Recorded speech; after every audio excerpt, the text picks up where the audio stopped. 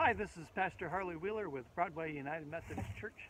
I want to share with you from Joshua chapter 8. It says about something that Joshua did. It says in verse 32, "And there in the presence of the people of Israel, he wrote on the stones a copy of the law of Moses, which he had written." Well, he wrote it on stones. Now, you might say, well, that was a long time back. In fact, it's very famous. All these people were Bronze Age people up until just about the time of King David. So Joshua was a long time before that. Of course, he wrote everything on stones. Well, no, that's not true. They could write on leather. They could beat flax out and make some sort of paper.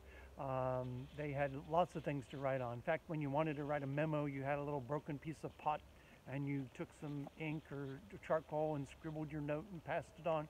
Why would you write it on stones? So that it would be lasting. In a time where it might have been hard to pass a message along and along and along, no Facebook and no even the things that I grew up with, television, radio, newspapers. But if you had it on that stone, everybody in this time might walk by and say, "What's on that stone?" And somebody would say, "I'll tell you what's on that stone. That stone is the law of our God." That's how we live in harmony and charity with each other.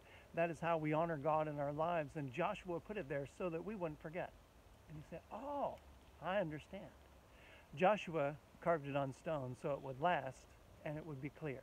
Let your testimony to God be the kind of testimony that lasts, that people will hold in their hearts, people will remember, and that is clear. Don't mix it with so much of yourself. People can't find God in what you do.